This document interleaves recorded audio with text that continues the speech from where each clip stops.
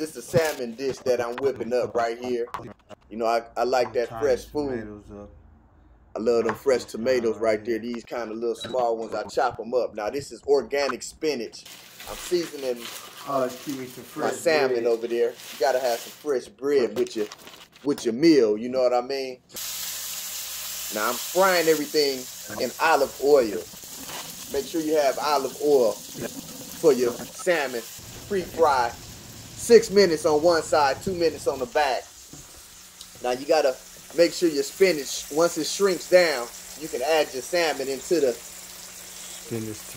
skillet with the tomatoes and your basil and parsley I put in it.